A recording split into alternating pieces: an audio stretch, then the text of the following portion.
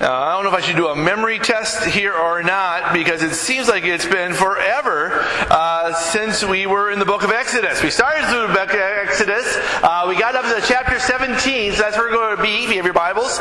Exodus chapter 17. And we'll pick up where we left off in Exodus. We had Christmas in there, then we had New Year's, and then we were away. And so it's been a little while, but just... if you guys have forgotten what's happened so far, I'll give you a quick recap. Remember, we started off with Israel being held captive, being slaves in Egypt for 400 years. And in there, that God rose up a man named Moses. And Moses was raised up in Pharaoh's house. In here, he was cast out because he killed an Egyptian, trying to be sort of the savior for the Israelites. And in 40 years, he was in the wilderness, raising sheep. And God called him from the burning bush and said, "Come, you are the one." And Moses did what a lot of us do. "Who, me? You must be calling someone else." And God said, "No, I want you, but I'll be with you." And then here he sent him down to Egypt, and Pharaoh said, "No, you can't let my people, let the Israelites go." And then we had the plagues played out. And each one got worse and worse. Until finally Pharaoh's like, "All right, enough, get out of here." We talk about how they traveled out. Got a couple days out, and then Pharaoh changed his mind and chased them. They came to the Red Sea. Red Sea parted. Israel got across. Egypt got halfway. And then God closed up the sea behind them. And they wandered in the wilderness for a few days and were hungry and thirsty and complained against God. First they came to a place where there was water, but the water was bitter. And they're like, "Oh, Moses, why did you do this to us?" And God cleared the water. Then they were hungry. We were just on vacation, we were traveling. And that's what we heard from the back seat.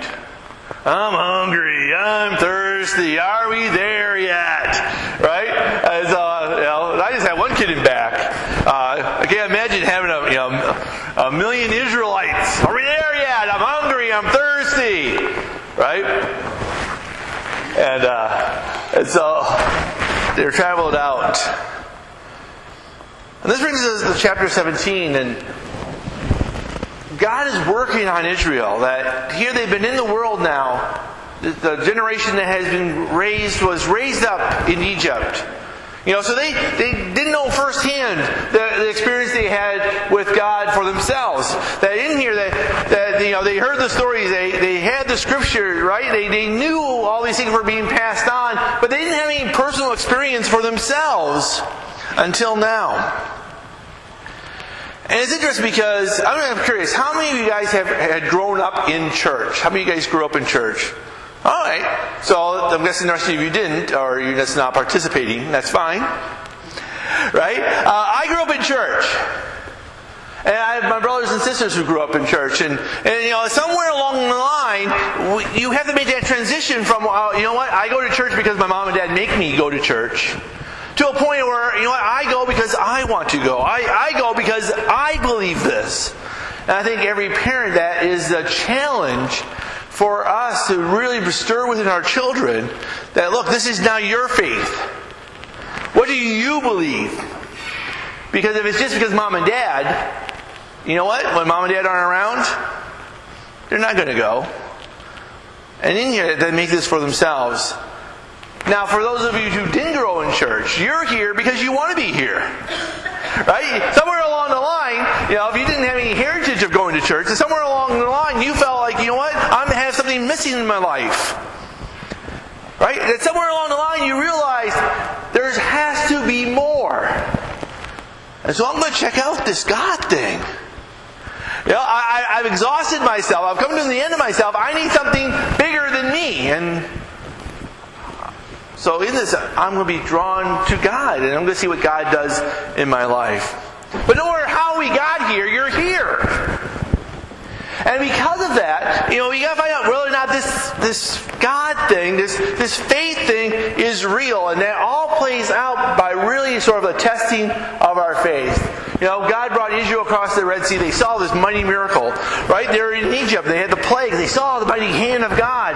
And yet when things got a little bit hard, they're all kind of whiny, I mean, they're sort of, this idea of sort of, we talk about sort of snowflakes. It's nothing new. You go back in Egypt, right? They get out there. God did all these wonderful things for them. And then when things get a little bit hard, they're like, oh man, why we do this? We were better off. Why, And really what happens is our faith becomes tested to really show us where we are. Right? The purpose of a test, oftentimes you'll hear people say, well, I'm in a period of testing and God's teaching me something. I'm going to be sort of nitpicky because the purpose of a test is not to teach you something. It's to reveal what you already know. Right? I mean, some of you have been out of school for a little while. But I was going to ask you to kind of roll things back in your mind a little bit. But, the last time you took a test, how many of you were like, yay, I'm so excited for the test? We used to have a teacher that would always bring these pop quizzes. And we'd whine and complain, right? We're like, you didn't tell us we're having a test. And she'd be like, yeah, that's why it's called a pop test, right? Pop quiz, right? You're not supposed to know. You should be studying all along, right? Because I was a crammer, right? I was one of these guys that, ride the school bus, studying, or in the class before, studying for the test I knew I had next, right? I wouldn't study for a week. I wouldn't have all the things prepped. I wanted to cram to the last minute. We're in Bible school. The teacher would ask, does anyone want to pray? We wanted to pray.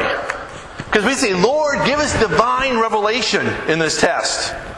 Right? It would show us things we never knew so we do well in the test. And the teacher would be like, Lord, just bring to mind those things that these students studied. No, I want the things I didn't study to come to mind. Right? Because I wanted to do well on that. In our world, we want to do fairness, because sometimes we score tests on a curve. Well, it really just means that you just got to be better than someone else. Right? And every class has that one kid that does really well, that throws off the whole curve, and everyone's mad because they studied and I didn't, and somehow it's their fault I didn't do well. Well, God talks about testing our faith. And what that really does is reveal where we truly are. It's easy to say, God, I love you, but when things get hard, do I really love Him? Say, Lord, I trust you. But when the difficulty comes, do I really trust Him? And so the things we go through in our lives really reveal in us really where we are spiritually. But not just the end result to say, I failed this test or I didn't do well in this. But in here is to bring us back to say, okay, Lord, you know what? Work in me to make in me what you need me to be. And that takes a lifetime. God's been working on me my whole life. And so we come down to, and chapter 17 starts off with this idea of testing and quarreling. How do we handle the test? Israel didn't do too well. And we can do better. Faith will always be tested. Untested faith is untrusted faith. That in our lives, it's so easy to say, God, I trust you until I have to. Right? Easy to say, Lord, I love you until that love is put to the test. Right? I mean, it works in our earthly relationships. You got couples that get newly married and, I just love you and you just love me and you don't need anything. I was Sonny and Cher, and they have a song like, I got you, babe. Right? They say our love won't pay the rent. Right? We don't need anything. It's like I remember, newly married, for a month. We didn't need anything. We're just happily, blissfully in And then we got our first fight. I won't tell you what it was about, but my wife's out there like, I will tell you I was wrong. Is that fair? All right. I was wrong. What? But in the situation, right? All of a sudden, we got this big fight, and it was like, oh man, this is over. We had a good couple of weeks, but now the marriage is done because we fought. Now, I got to be careful because in Bible school, we had one of our professors said, the pastor should never tell his congregation that him and his wife fight. And I said, well, what were we supposed to say? He goes, well, you had a discussion. So we were discussing things, and I was like, this is it! Our marriage is over! Because if we really loved each other, we would never ever quarrel, would never fight, right? And it's like, oh no, it's all over! Well, you know what? We worked through it. Like, oh wow. Our love is strong enough to go through a fight. Our love is strong enough to put up with I'm an idiot and a jerk sometimes. Our love is greater than that. And over the years, it's been through good and through bad, the struggles and all that. And what that does is reveal not just a superficial pitter-patter of the heart love, but a deep love, a commitment of love. Through better or for worse. Did you really mean that when you said that? Same thing with God. As we turn to Him and say, God, I love you. That Lord, I want to follow you. God, I want you to have your way in my life. Well, it's easy to believe that. It's easy to say that until it really comes down to the wire. And the testing of our faith is to work us through this. Because our faith in God, true, genuine faith, the Bible says, is more precious than gold. Peter says it this way. It says, in this you greatly rejoice, though now for a little while, if need be, you have been grieved by various trials. That the genuineness of your faith, being much more precious than gold that perishes, though it is tested by fire, may be found to the praise and honor and glory at the revelation of Jesus Christ. Because what a wonderful thing it is us as Christians, to be able to stand before the Lord someday and He says, well done, my good and faithful servant. At the end of the day, you know what? When things were tough, you kept going. That when the world said, why are you doing this? You're like, because I love the Lord beyond all things. I want to live for Him no matter what. And no matter what price I need to pay, I will continue to follow Him. And Jesus says, well done, my good and faithful servant. Right? I mean, probably one of the toughest jobs, I don't know if this is fair or not, I'll say one of the toughest jobs was I worked at McDonald's, and I worked in their high school, and you talk about the kids that do that. It was, we're back flipping burgers, it's hot, they work you hard, don't pay you much. It was a tough job. And every summer we would get a school teacher who would, because the summer's off, so they would look for a job to fill in.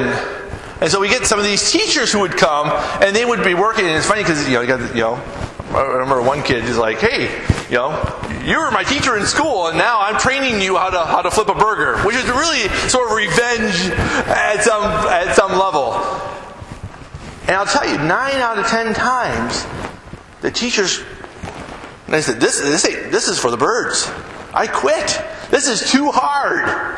Kudos to you guys that continue on in this, right? God calls us to press on, to be faithful when it's hard. And that genuine faith, that real faith. Lord, I want to be a real Christian. I don't want to be a phony baloney Christian. I don't want to be a Christian just when it's easy. I don't want to be a Christian just when it works out to my advantage. Right? I mean, you talk to someone and say, well, why do you follow Jesus? Because I love Him. And we had a situation where things weren't working well for me. And I had this guy I was witnessing to, and he's like, well, wait a minute. He goes, if you love God, how come this bad stuff's happening to you? Right? I thought loving God made it so bad things never happen to you. That's not true. I said, no. What I do know is that in the hard times, God's with me. And that changes everything. Being a Christian doesn't mean you're exempt from problems. What it just means that we have a God who's in it with us. And we know that's not the end of the story. We know how things end. Look, the Bible says, I've gone to prepare a place for you. Right? I know there's going to be a day with no more pain and no more sorrow. I know there's going to be a day where I'll be reunited with loved ones who've gone on before. I know I'm going to see my Savior face to face someday. I know all of these things. I don't know what's going to happen tomorrow. I don't know what's going to happen 5 minutes from now.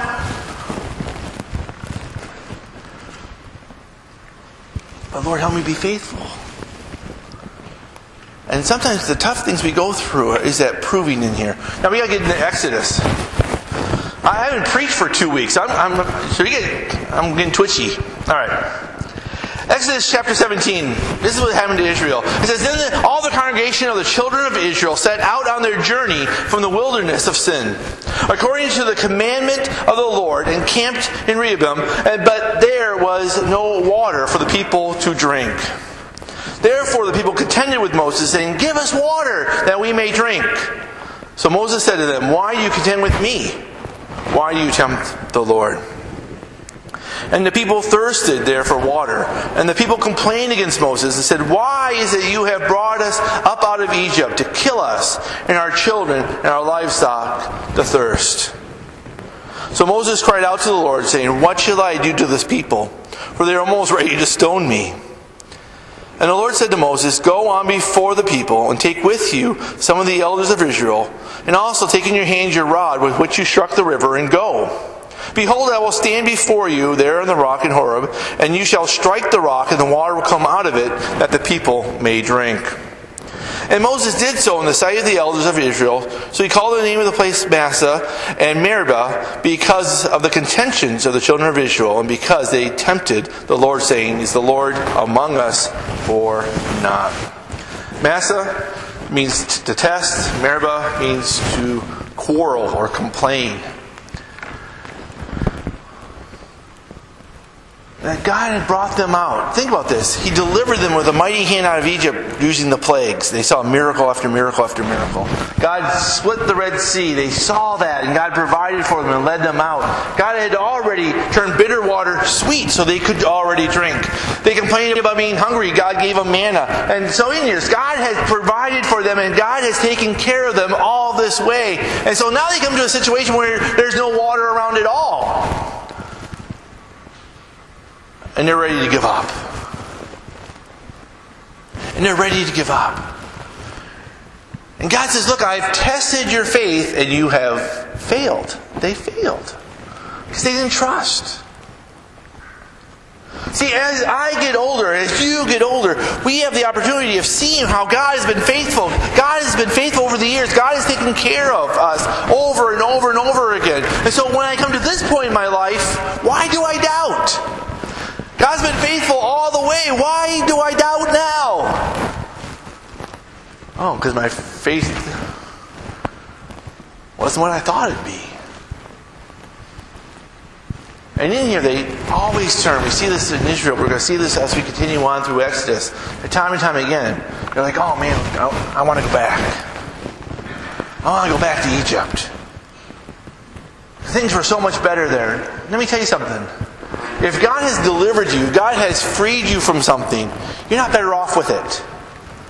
You know, maybe there's relationships in your past that God has turned the page on, and God says press on, and you leave those things. Maybe there's some friendships that you need to leave behind. Maybe there's some addictions. Maybe there's some other things in your life that's been holding you back, and God has come in and given you a new opportunity, a new chance. You are not better off going back. Keep going forward.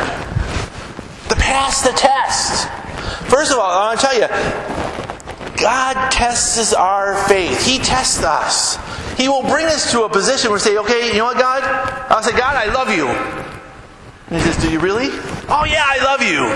Then all of a sudden something happens like, God, you don't love me anymore. Right? And sometimes it's amazing that all of a sudden I can become this little kid. Right? Because you ever corrected a little kid? Right? You know, we're at Good News Club and there's a little boy that was doing some things he wasn't supposed to do. And I'm like, all right, get over here. I don't want to. Well, yeah, come over here, do it. Come on. And he goes, I don't like you anymore. I'm like, fine, get over here. Right? It doesn't change anything. And then fast forward a little bit and we're having a great time again. Right? He sees I love him whether he's obedient or not. I don't like what he's doing. But you know, I'm not going to change how I feel about him. And it's an amazing thing. Because when kids know that, you know what? Don't do that. Well, you don't like me. Yeah, I still like you, but go over and do it. Oh. And we see this faithfulness that's carried out. I think one of the tragedies we have in our society, especially as men, that we have so many men who aren't in the home, that aren't involved in their kids' life. And it breaks my heart because these kids learn that, you know what? Especially dads aren't dependable. They're in and out of my life. And we turn around and replace God and say, well, God, you're my Heavenly Father. God's going to come and go. God's not going to go anywhere. But that testing takes place. Psalms tells us, it says, you called in the time of trouble and I delivered you. I answered you in the secret place of thunder. You tested me at the waters of Meribah. Right? Quarreling. Here they are. Israel was whining and complaining. And God said, you know what? I tested you to see if you would trust me. Or would you turn your heart back? Folks, when we are in the desert place, if you will, if we're in a place where we don't see that supply, keep pressing forward. Keep trusting in God. God has not brought you this far to leave you high and dry now. Right?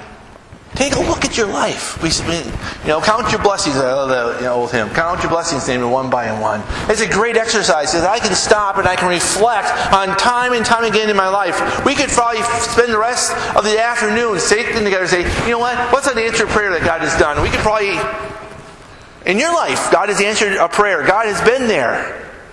Right? God didn't do all of that to leave you now. God didn't bring Israel all of that, freed them, brought them through the Red Sea, provided for them with feeding them manna, to bring them to a point that He's going to leave them high and dry now. They don't know where it's coming from, but that's okay. Trust in the Lord.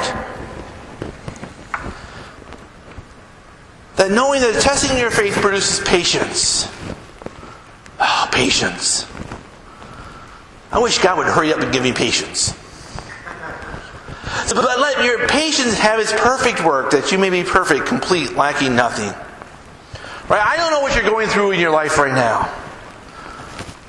But I can tell you that God is with you.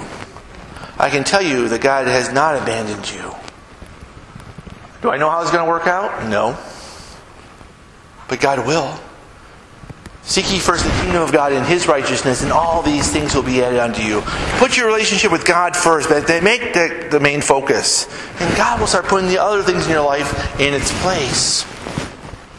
And if any of you lack wisdom, the end there says, let him ask of God who gives to all men liberally without reproach, and it will be given to him. Right? God, I don't know what I'm doing. Boy, that's a prayer I say often. I don't know what I'm doing, God. Give me wisdom. What's the right choice? And we have a promise. We talk about the promises of God. Here is one. If you ask God for wisdom, He will give it to you when you need it.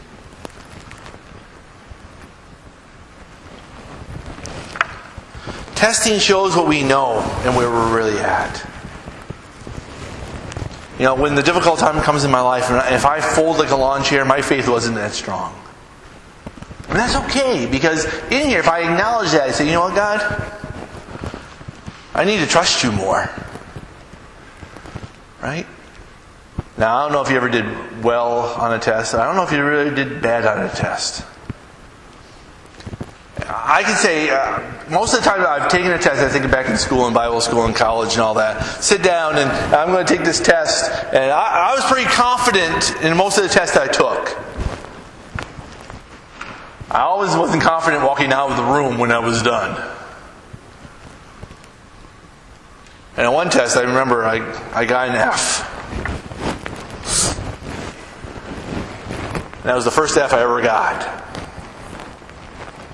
And I was like, it's all over. But no, but what that showed me was, you know what? There's some areas I need to work on. There's some things I thought I knew, I didn't. So in here, it becomes a learning opportunity for me. And so in our lives, when we struggle, when we feel like we failed that test, it's okay. As long as we learn from it and say, okay, lad, you know what? I need some things to work on.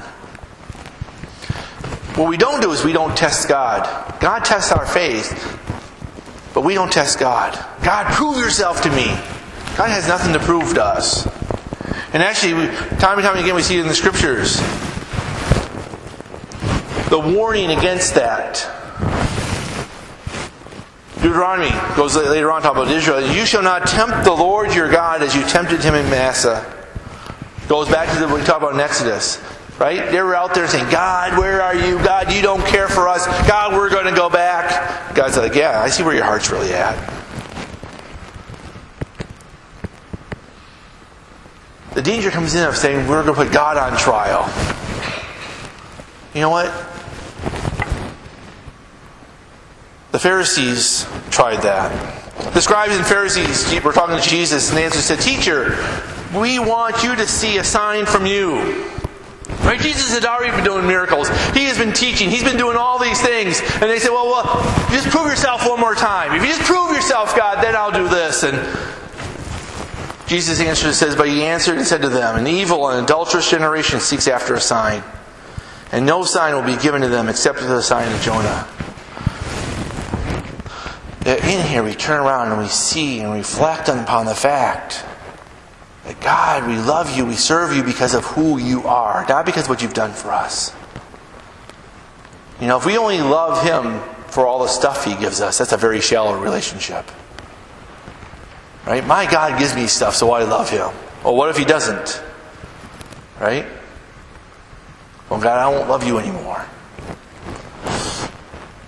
Right? Where's your faith? Real quick. Our testing of our faith. How about test of patience? As I already said, patience is one of those things that takes a long time to get. It's kind of in the definition. Having patience. Because it's like, okay, Lord, here's my prayer. Now answer it right now. That doesn't always work that way. Israel was brought out, and if they would have just waited on God, God would have provided. God has already provided for them already, right? But what happened was they jumped the gun. They got ahead of God. That's a dangerous thing when we get ahead of God. Isaiah encourages us with this, but those who wait upon the Lord shall renew their strength. They shall mount up with wings like eagles. They shall run and not be weary. They shall walk and not faint. And the walk we have with the Lord by trusting in him, by waiting on him. And we talk about this a little bit in Sunday school. That waiting doesn't just mean, okay, I'm going to sit around and twiddle my thumbs. No. If I am faithful, God, you know what? I'm just going to do what you want me to do. Right? I don't know the situation. I don't know the answer. I don't know how to be delivered. I don't know all these pieces. But Lord, I'm going to be faithful in what I do know. I'm going to keep praying, God. I'm going to keep coming to church. I'm going to keep reading my Bible. I'm going to keep doing these things. I don't know how this is all going to come together, but I'm going to be faithful in doing what I know. And in here, what happens is God gives us an energy to continue on the walk that we need to do. It's an amazing thing. Because if I don't do that, if I don't focus on him, and I don't do something, right? Then I get stuck in my own head. I start getting depressed. I start having all these fears and have all these doubts, right? All these other things are distracting me. And I don't go anywhere. But boys, you know what? I turn around and say, oh, it's Sunday morning. You know what? I'm going to go to church. I'm going to go. I don't feel like it today, but I'm going to go anyways. It's amazing what happens all of a sudden now when I put my life in motion, when I'm doing things proactively to serve him, of having him be directing to my life, things are falling into place. Instead of just sitting back. Trust in the Lord with all your heart. And lean not on your own understanding, but all your ways acknowledge Him, and He will direct your path. Say, Lord, you know what? I don't know what's around the path, but this is your path. I'm going to stay on the path. Think of Dorothy. Follow the yellow brick road. Follow the yellow brick road. Follow. Right? Right? But the whole idea was, Dorothy, just follow the path. And of course, what happened? Here we go. Preaching according to Wizard of Oz. I don't know if that's heresy or not. But follow the road. Because Dorothy always got herself in trouble when she got off the path. Right? Get on the path. Stay on the path. You'll be all right. And sometimes I feel like that, as a pastor, time and time again, I get sort of the same comments. How are you doing in your life? Well, I'm doing it. Are you on the path? Well, no, I've gotten all the way. Get on the path! Woo! Sorry, right? But you say, well, Pastor, it can't be that simple. It is! Right? Stay on the path. Follow it. Don't be distracted, right? Sometimes there's some pretty things. Oh, look at this. Right? Or maybe there's some scary things. Well, it looks dark around the corner, so I'm going to take a shortcut. No! Stay on the path. Trust in the Lord with all your heart. Lean not on your own understanding, but all your way acknowledge Him, and He shall direct your path. Like I said, I haven't preached for 2 weeks, so it's all coming out now. Last thing. Testing of our assurance. Truly the presence of God. Truly experience the presence of God in our life. Is God really with us? Because what happens when it gets cloudy and dark in my life, the storms come in my life, and I wonder, God, are you really there? And the answer is yes, He is. God was with Israel. He had brought them to that place. He led them there. He was there with them. The problem is they didn't recognize it or see it. It says, let your conduct be without covetousness. Be content with such thing as you have. For He Himself has said, I will never leave you or what? Forsake you. What shall separate me from the love of Christ? And the answer is nothing. Right? God will not leave you. He's an ever-present help in a time of trouble. We just don't call out to Him. We don't reach out to Him. Right? If we do that, then we fail the test. If and when these dark times come, when we struggle, if we call out to Him, He will always be there. I don't know what's going on in your life, but I will tell you, God is there. Because He promised, and God cannot break His promise. The psalmist says it this way, God is our refuge and our strength, a very present help in trouble. Therefore, we will not fear.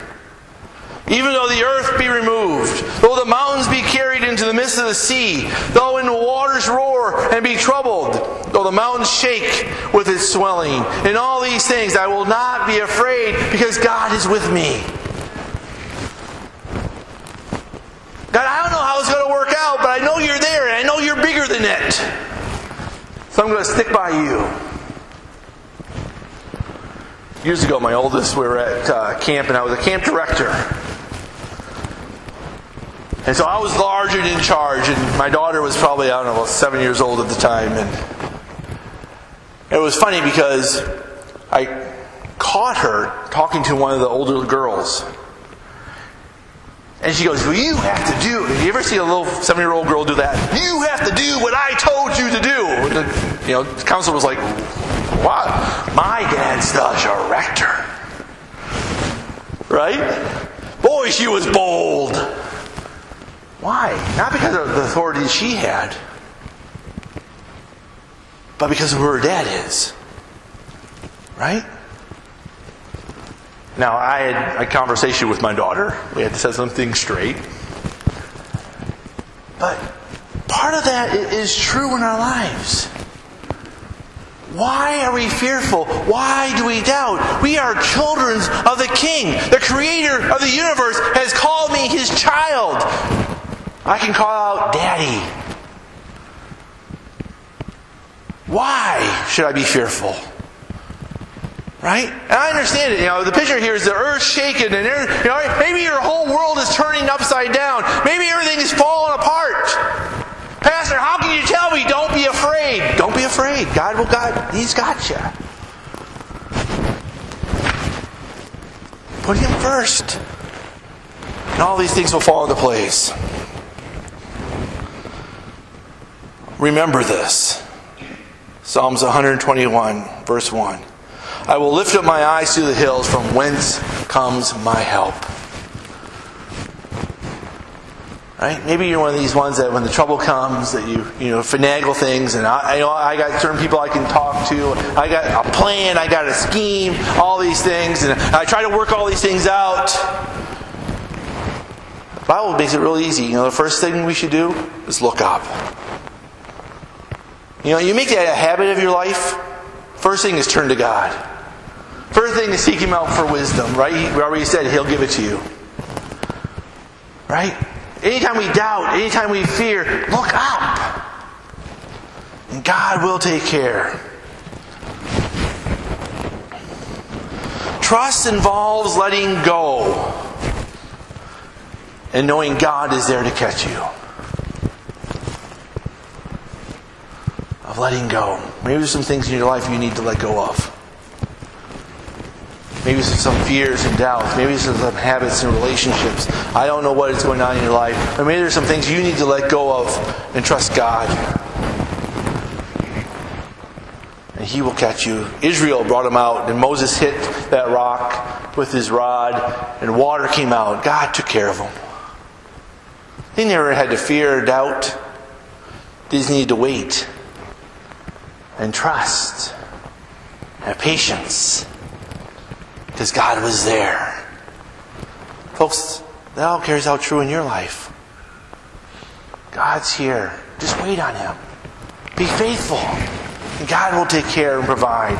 But God, You will catch me.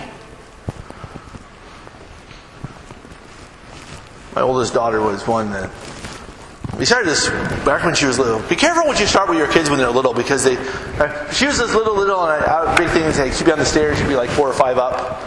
I'd say, jump! And at first she's like, no. I thought, no. So she'd jump and I'd catch her. And she's like, wee! Well, then she got pretty brave, and then she was up like 5 or 6 steps. Right? And she's like, well, that evolved over the years. It was one thing when she was like 3 or 4 years old. Dad, catch me. I was like, all right. Well, then she started getting like 9 and 10. And she's getting a little bigger, a little heavier. Right? But I want her to know that, what? I will be here. I'll be here to catch you. Well, then it became a game of all of a sudden spontaneously I hear, catch me, Dad, and she'd jump off things. It was just like, almost like living with a cat. You ever had a cat that randomly will attack you? That's what this was like. So it'd be like we'd be out in public and all of a sudden it's like, hey Dad, catch me! Oh. And praise God, I never dropped her. But she had total trust that no matter what, Dad's going to catch me. Now the problem with the picture is, I'm a wimp. Right? I was going to say I'm not in good shape, but round is a shape. So, yeah, I'm in good shape. I'm just an oval. Right? But God will never fail. And when God tells us to jump, He will always catch us. When I trust in Him, He will always see us through. If we trust in Him. Israel came out to the desert place and they failed the test. Folks, in our lives, we don't have to fail. If we do, the Bible says that we confess our sins, He's faithful and just to forgive us our sins and cleanse us from all unrighteousness. He says, let's try this again. And sometimes what I find in my life is sometimes I'm in the same test over and over and over again because I haven't learned. Right? And maybe you're in that place where maybe you feel like you're in the same trap over and over again. And maybe you haven't learned the lesson that you're supposed to learn yet. You know, well, Pastor, what's the way out? Is to pass the test. And then it'll be a new test. But God is faithful. Let's pray. Our dear Heavenly Father, Lord, we thank you. Lord, in the desert places of our lives, Lord, you are there. Lord, you will take care. You will provide as I seek you. Lord, Israel failed miserably. Lord, when they were tested, they doubted your presence, Lord. They did not have patience. And Lord, they doubted you. But Lord, these things are here for our example, Lord. Change us. Lord, help me to trust. Help me to obey. Make a difference in my life, Lord. We ask this in your name.